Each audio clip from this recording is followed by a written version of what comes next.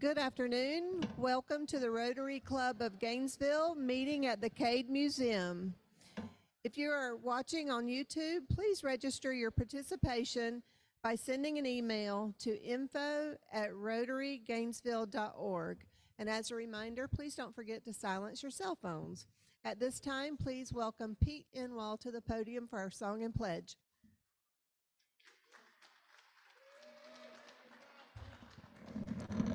I'm back.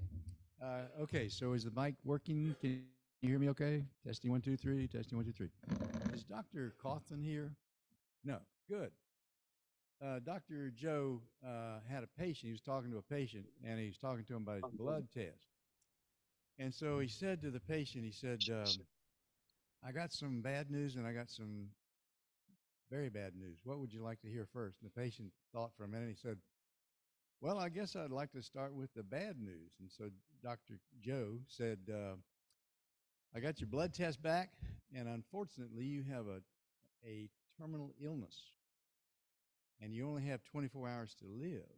And so the guy thought for a minute, well, gee, this is tough. This is bad news. I've got 24 hours, though, to get my affairs in order and, kiss my family goodbye. And what's the very bad news? And Dr. Cawthon looked at him and said, I was supposed to tell you this yesterday.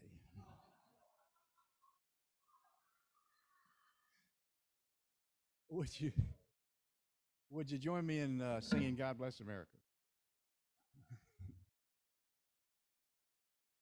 God bless America, land that I love. Stand beside her and guide her with a light from above.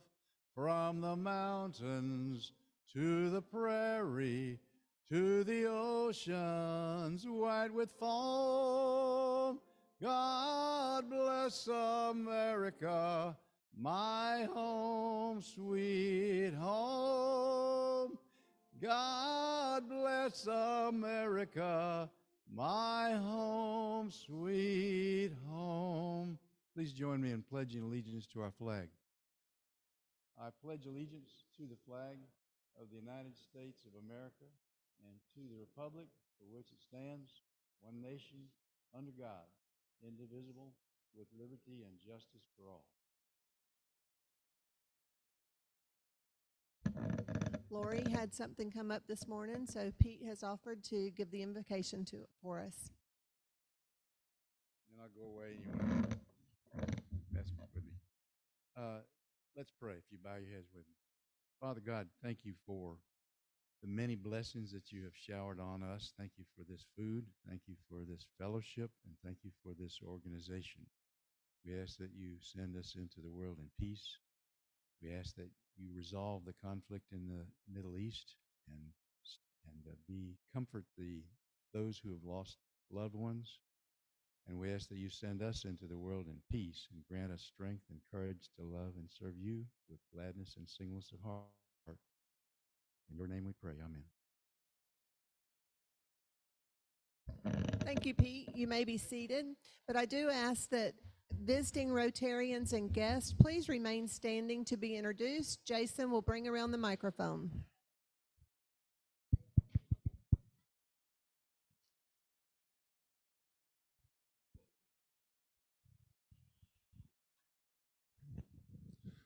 Okay. Psst. Psst. Psst. Excuse me, fellow Rotarians, my name is Bill, and I'm going to do an invite of the folks that Jack has asked to come. And first, I have Christy Goldwine with the Children's Trust. She's coming here to see Jack. Julie, stand up.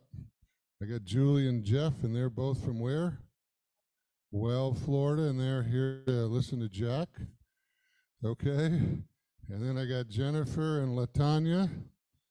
They're here to listen to Jack. Okay. And they're from where again? Howard Bishop Middle School. These guys had dinner with Jack last night, but I'm going to turn this, well, let me turn it over to Bill, the other Bill, the better Bill. Thank you, Bill. I'm Bill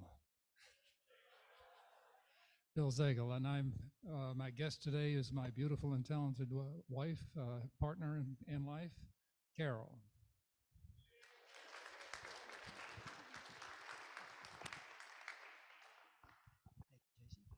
Good afternoon, fellow Rotarians. Greg Young. I have two guests here today. Bill Martin, you may remember him through the community with orthodontics, and his sons are carrying on the fine tradition now with Martin Orthodontics. And Judy Banks, pediatrician in the community for a long time. Many of you know her through that capacity. So welcome. They're here to hear Jack too. Good afternoon, Tuesday Club. I'm Jacob Rush from the Monday Club, and we have a Halloween event going on at the Hippodrome on the 30th. If any of your Rotarians are interested, everyone's invited. I think tickets are $30, and it's Halloween at the Hippodrome with costumes and drinks and a nice charity event. So look for us on DACTV.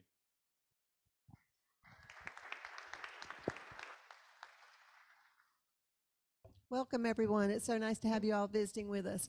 And now for our first announcement, Eric G'day.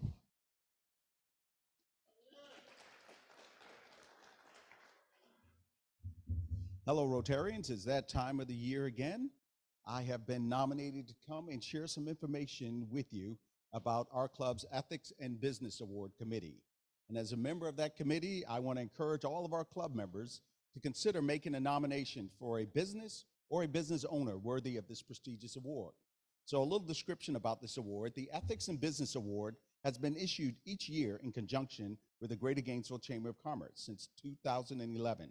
This award honors and recognizes individuals and businesses in the community that exemplify the ideals of Rotary by consistently demonstrating strong commitment to the highest ethical practice in all facets of their business.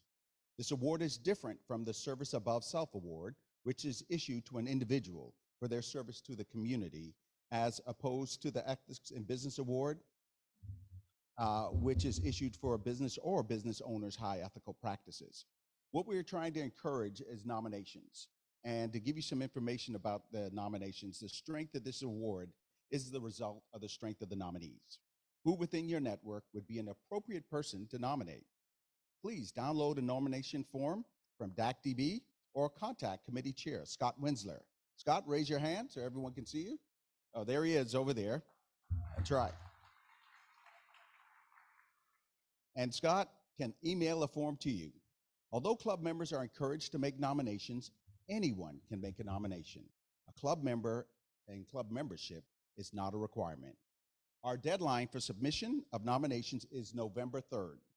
Nominees will then be interviewed by a team of student ethic ambassadors from the Warrington School of Business, who will make a recommendation to the EIB committee, and this committee will then make the final selection of the award recipient.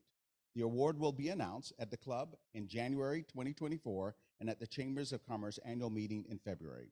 So please submit completed nominations to committee chair Scott Winsler. Scott, raise that hand again. He's your guy. Thank you all for your attention. Thank you, Eric. And next, Billy Dodd with an announcement. Good afternoon, fellow Rotarians. It's almost time for the auction for Sustainable Cambodia. I got to have the greatest experience frog gigging, and I'm pretty good at it. So that was what I won in the auction, and I look forward to someone trying to outbid me on that again. We need your items. So the silent auction items need to be at least $75, and the live auction items should be of a value of about $1,000 at least. So we look forward to tapping into your resources and really building a great variety of things so that we can help with Sustainable Cambodia. Good luck to you.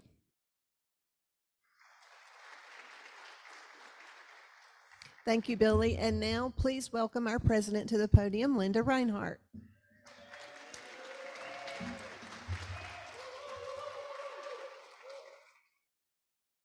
Y'all are good for my ego. I really appreciate it.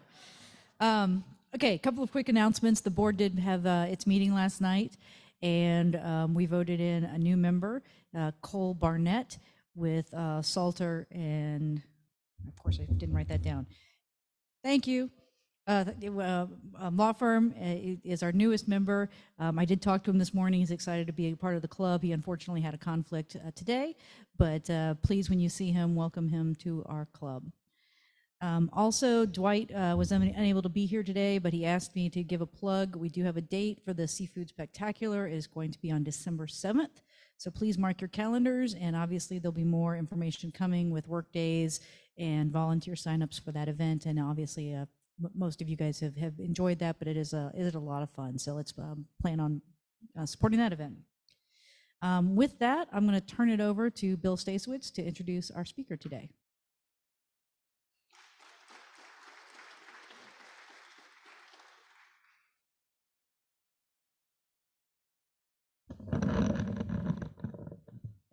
Thank you, Linda. Can you hear me back there? Can now. Okay, fellow Rotarians, I get the honor of introducing to you Jack Levine. Now, who is this guy that comes from Tallahassee and knows more people in this room than I do? Well, if you read his bio, you know that he's been the recipient of numerous awards over the span of 40 years, while he's been an advocate for those who have no voice, the children of our semi-functional foster care system. I've had the pleasure of knowing Jack for more than 10 years and joyfully receive his lengthy but highly informative emails. I've learned more from Jack than I have learned from any other 10 acquaintances.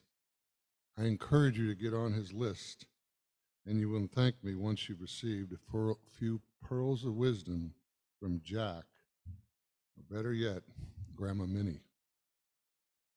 Jack's 5 L's for a positive future, of which you have on your table, is an example of that email list. Life, love, learning, leadership, and very importantly, your legacy. If you were to have an older or younger brother, you would want Jack in that role. As a grandson or a grandfather, there is none better. You could not get a better friend than Jack. A husband and a dad, he's your standard setter. To use President Matt's words, he's the example of a do-goodery. There's no doubt that his parents raised him well.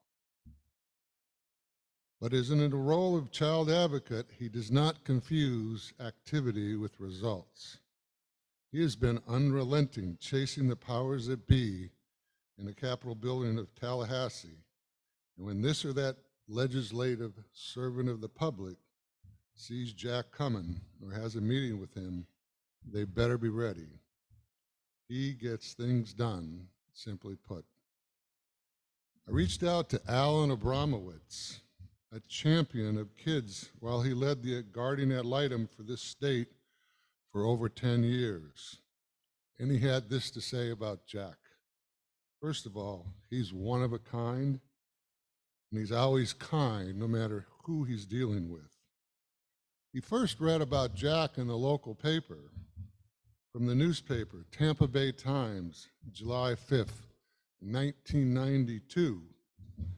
When asked about our child welfare system in our state, he told the reporters, and I quote, "The only children's program operating without a waiting list in Florida is the morgue." That one article told Alan that he had to meet this guy, Jack Levine. Last night, I had the pleasure of breaking bread with him, along with a few well-known legendary leaders of this club, Bill and Carol Ziegel. And when I told them that Jack was my dinner guest, they said, "Sign me up." I consider myself blessed to know and love this man. Fellow Rotarians, I'm proud to introduce to you my friend and good buddy, Papa Jack.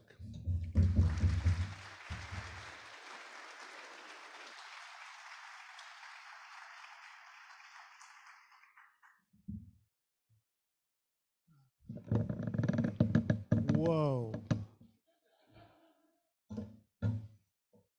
Bill, I don't know. I don't know where you get your wellspring of love. I know Yori is part of that circle, your dear wife and your children and your grandchildren. But if my old grandma, Minnie, or my dad, or other of my influences heard the last 4 or 5 minutes, they'd say, "Who is he talking about?" Oh, I have to pay homage to someone. Would you excuse me just a moment?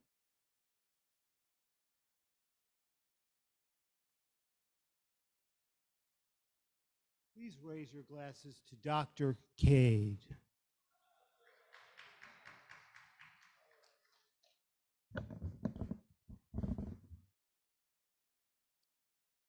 What a facility, what a genius, what a revenue generator from this container. Gatorade it is.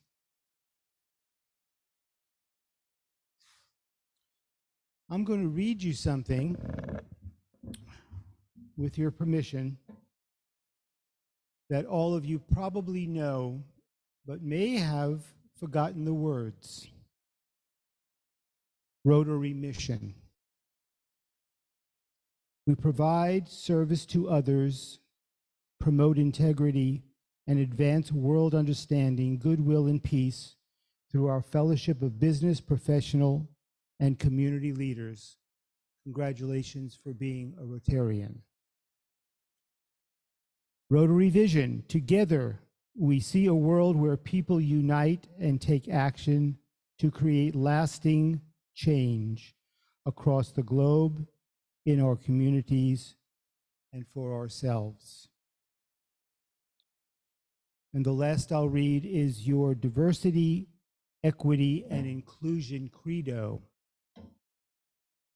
As a global network that strives to build a world where people unite and take action to create lasting change, Rotary values diversity and celebrates the contributions of people of all backgrounds, regardless of their age, ethnicity, race, color, abilities, religion, socioeconomic status, culture, sex, sexual orientation, and gender identity. Wow, wow, wow, what a mission. I want to thank you all for carrying on that tradition. So let me tell you a little bit about my story. My father was born in 1891. So that's not the last century. That's 9 years into the previous century. In a little town called Shekhanovich, you've all heard of it. 200 residents tops. In 1905, when my father was 14, the Tsar of Russia, Nicholas II, decided that those who lived out in these little villages called shtetls were his enemies. As a matter of fact, there was a bomb thrown at the sleigh of Tsar Nicholas II. It didn't kill him, but it made him angry, and he blamed the people in the countryside. And he created this army, it was called the Cossacks, to rape and pillage, to destroy these villages. Oh, he didn't kill them all. Some escaped, and my father, Chaim, which is Yiddish for life, and his friend Benny escaped at age 17. Went to Danzig or Gdansk, got on a boat, came here in 1907. Started a business, did very well. One of the women who worked for him in the garment center was 25 years his junior. They fell in love. Their first date was the grand opening of the movie Casablanca in 1942. My father used to say, That was a tough ticket, but worth it. When he was 60 years old is when I was born. He had turned blind when he was 54, which proves that not all bodily functions require good vision. My childhood was reading and leading my father. I don't remember all that much, but I do remember the sessions, which were weekly, of reading to my father from newspapers. Do you remember newspapers?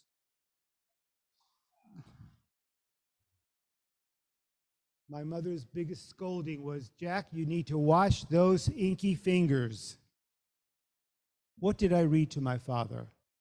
Not books, he got those on records. The interest of my father was the politics of the day. My father never went to school one day in his life, but spoke 6 languages. He spoke his home language, which was Yiddish, the language of the Tsar, which was Russian.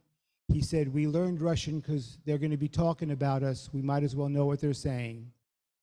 He learned Polish, took him 3 years to work his way through Poland. Came to the United States, learned English, sprinkled it in with Italian, and then he had a 6th language. That language was politics. He spoke politics in the other 5 languages fluently. He always remembered it was politics that sent those teenage boys running through the woods to be murdered. It was politics that brought us war and peace, and he wanted to have a voice. So what I read to my father as a child, age 8 and 9, was the politics of the day. One of his heroes was Dr. King. Listening to Dr. King's "I Have a Dream" speech, I remember the day. I remember the tears that went through his eyes because of the melody of that message. That influence stayed with me. He used to talk on the phone to his friends. He used to talk extra loud on the phone. I realized why. He wanted me to hear him talking to his friends.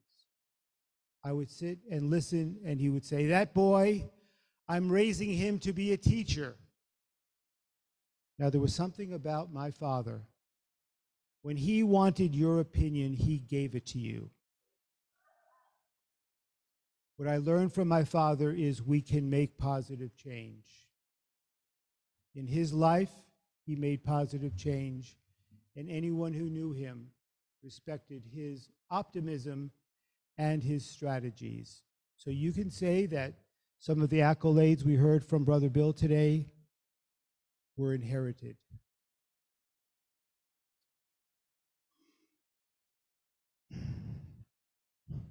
In the United States, last year, 3,644,280 babies were born. That's 10,300 every day. That's 418 every hour, no days off. In our state of Florida, last year, 210,200 babies were born. That's 17,550 a month. That's 4,130 a week. That's 576 a day. That's 24 every hour. 24 babies born in Florida every hour. Alachua County, buckle up. Julie, you know these numbers.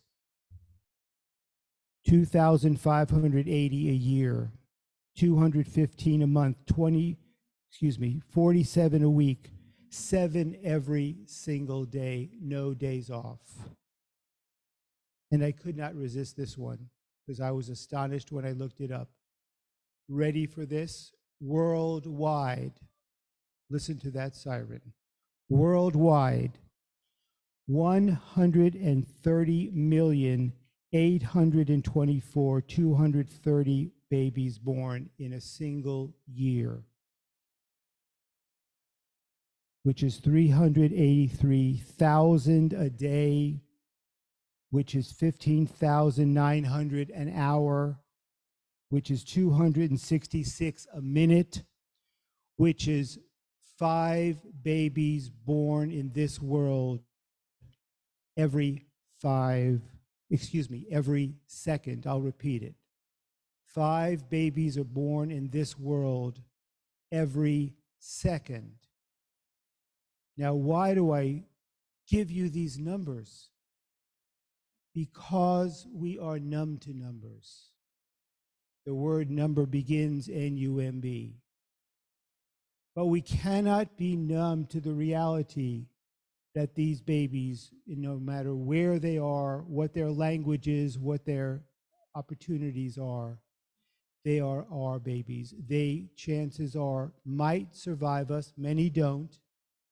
But the question that I ask, and I question that you ask yourself every day, is what do we do to make sure that our babies are healthier, are stronger, are more educated, are safer, are able to create a world that we leave to be proud of? And you're a Rotarian. You know that you strive very hard for this. So here's my plea. Here's my question. Here's my hope. That we do all we can to assure in conflict, in disease, in nutrition, in education, that we do all we can to better the lives of our children. For they are all our children. We will profit by or pay for whatever they become. I'm sure you believe in that. The question is, how do we act on that? How do we create a conversation about our decisions that are made today and tomorrow, and for all the tomorrows, are very child friendly? 1 of 6 of our children does never see a dentist in their life in this nation. My dental friends, the Martins, know they do what they can to alleviate that, don't you? We've got 1/3 of our children who are not ready for kindergarten. 1/3. And by the way, 2/3 of our teenagers are not emotionally or physically eligible to be in the armed forces.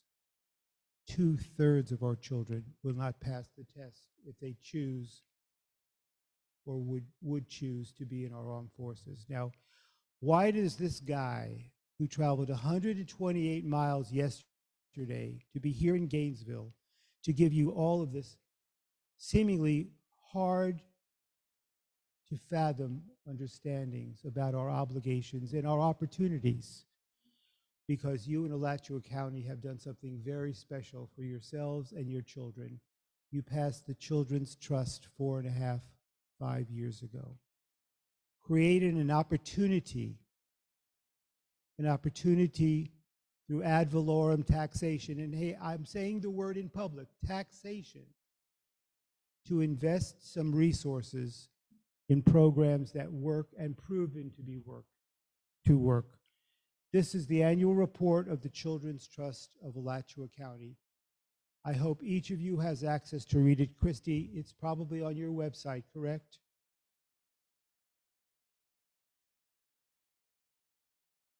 It is chock full of information about what you're investing in children. And Alachua is not the only county in Florida that has a Children's Trust or a Children's Council. We have 11 of them, including my home county of Leon, including Escambia. Those are the 3 most recent. But guess what? 70% of our population are made up of counties that have children's trusts or children's councils.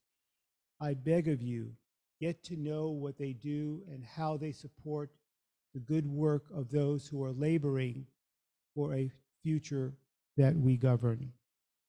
Through those votes, we are working near miracles, and a round of applause for the Children's Trust of Alachua County.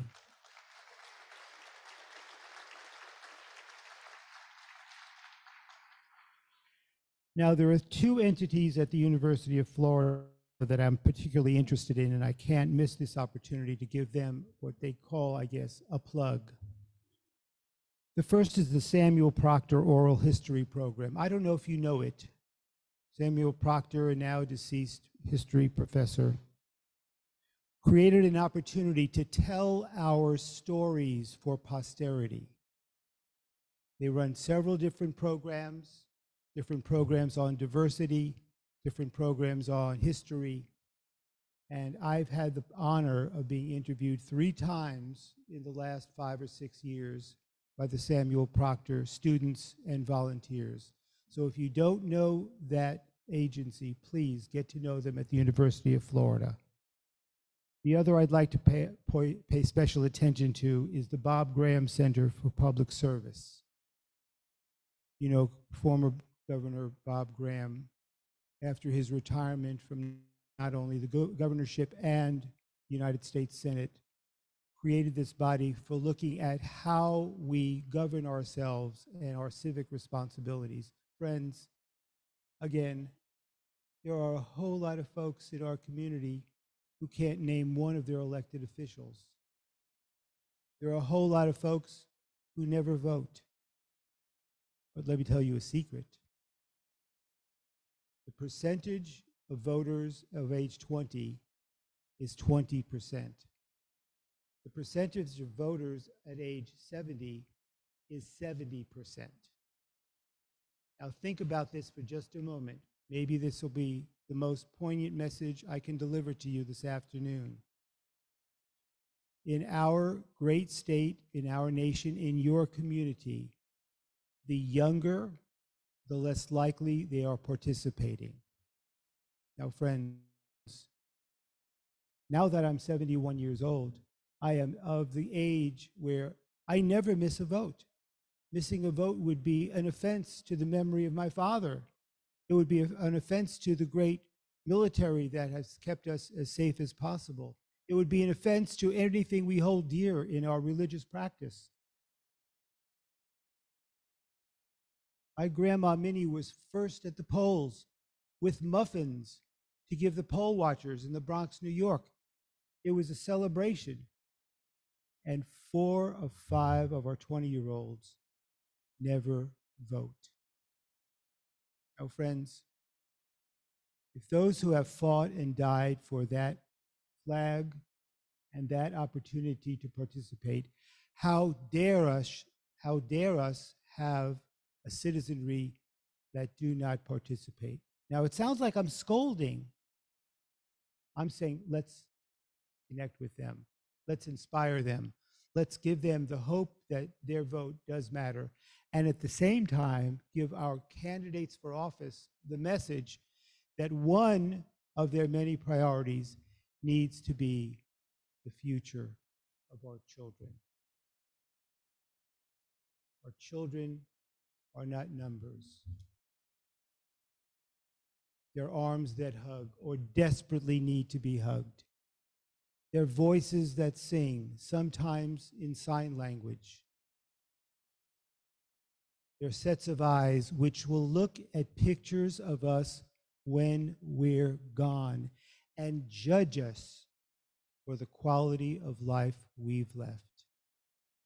Friends, I'm not here to give you bad news, but at some point we will have to say goodbye. Legacy is what we live for. If you believe that, then let's get about the business of making sure that others believe that too. There should be a blank index card on your table. I would welcome being in touch with anybody who would like to receive my occasional messages. It's free for the asking. All I need legibly is your name and an email address. I hope you will take a moment to grab a card or give me a business card, because my goal in accepting Bill's invitation was to keep in touch. I appreciate who you are, what Rotary does, and together I think we'll have a brighter future. Thank you very much.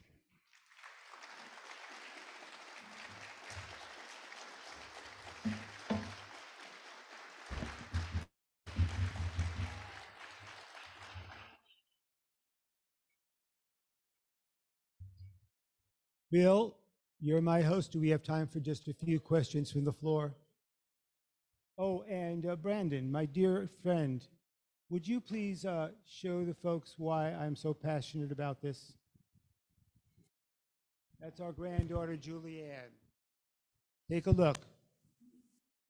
Who else is up there? Oh, there she is in her strawberry outfit. Wow. Go ahead, you can say cute.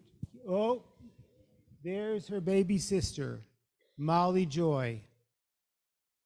Who else? Oh, there's Molly Joy with the neighbor's pup. Who else? Oh, that was our funny face shot. And that's the two girls together. Friends, this is about legacy. And for those of us who are graced to be grandparents, you know what I'm talking about. Thank you, Brandon, my friend of 35 years. Hello, Jack. I'm looking. I'm Jean Chalmers. Jean, how are you, my friend? Oh, I just What a reunion. love what you've said. You know, I used to run the information and referral services in northern Florida, and it was housed in the Alachua County Suicide and Crisis Center. Wow. And there was only one name on the direct dial, and it was yours. And if a child was involved in the question or related to someone, this was the first person we called, and he never once let us down. I'm so proud to have known you, and I'm glad I'm on your list. Thank you, Jean. And once in a while,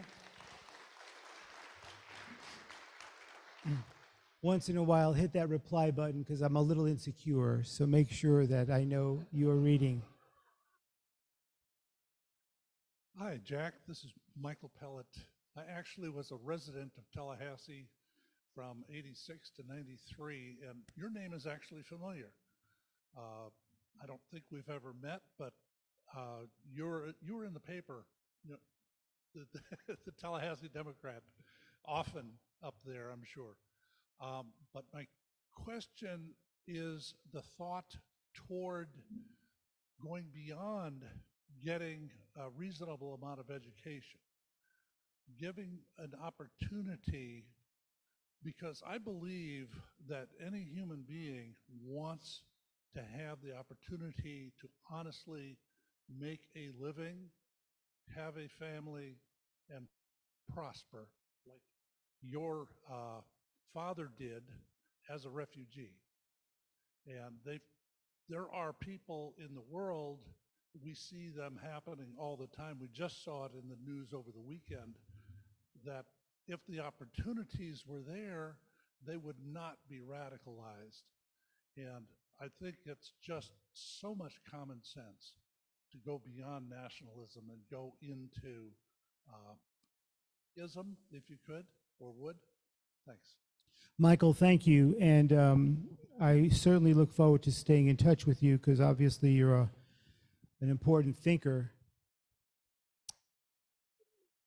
My first blush reaction to that is, my God, how could somebody be so desperate for attention, and the only way to find it is to hurt a neighbor, whether it's because of racial hatred or ideological hatred.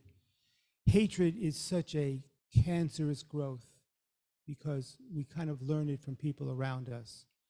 And I'm not a psychologist, but once in a while I play one on TV, and the reality is that those who hurt have been hurt. Those who help have been helped. we've got to do the latter, more of the latter, in our daily lives and in our community. And friends, we've got to be honest, there are some bad folks out there that we need to separate ourselves from. But also in reality, some of our correctional programs are not corrective. We've got to turn this around and make sure that opportunities do not carry from the past into the future. Other remarks? I think we have a few minutes. We have one more question on Zoom, Jack. We have a good number of people watching you remotely. Wow. So engaging. What are the entry points and where are the gaps that we can look to fill? From Deborah Newell. Oh, that's an easy one. The earlier the better. Let's make sure that Healthy Start gets the services that they need, because we know that the babies who are born today will be reliant on the nutrition and the environment and the attitudes of those around them. Babies don't choose to whom to be birthed, but the question is, do we choose to support those who help them, not only medically, but also emotionally? We're so proud of our granddaughters, not only because we love them so much, but because they're being cared for so deeply, sometimes to the sacrifice of other priorities. The other thing about children that I think you know, if you've had any contact, is they duplicate what they hear. When I see children being exposed to language that, when I was growing up, was called obscene. It was a no-no to say these horrible, horrible words and the meaning of them. And we have children today who are being exposed to that, sometimes with certain loud music, sometimes they hear the negativity in their own household. And let me pick on my gender for a moment, because we've got a guy problem. We've got a guy problem in this country. We've got a guy problem in this community. I know guys who could name 45 football players, but can't name one of their kids' teachers. Now, that's not to say I'm not a football fan, folks. Remember, I did a toast to Gatorade, right? But friends, what are we filling our heads with? We've got guys who we need to turn into the right direction rather than the wrong direction. And not to say that women are not working hard, because they are, but we've got to get our guys to attend to the positive lifestyle that we want them, and to not immerse themselves into all kinds of things except investing good time for their kids. And I've got a whole campaign for that, that is intergenerational, grandparents helping kids learn about the future. I think that was the last question. Please, let's stay in touch. Thank you.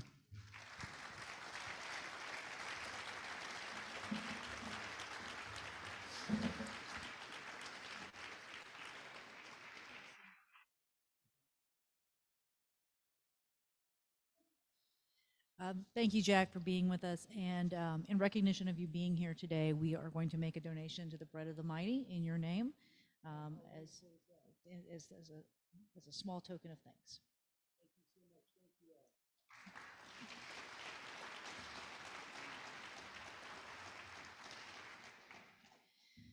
Okay. Next week, our speaker will be District Governor John Tabor will be visiting us. So I hope you guys will be here to support our District Governor and hear what's happening in District 6970. Our quote of the day is, "We worry about what a child will become tomorrow, yet we forget that he is someone today."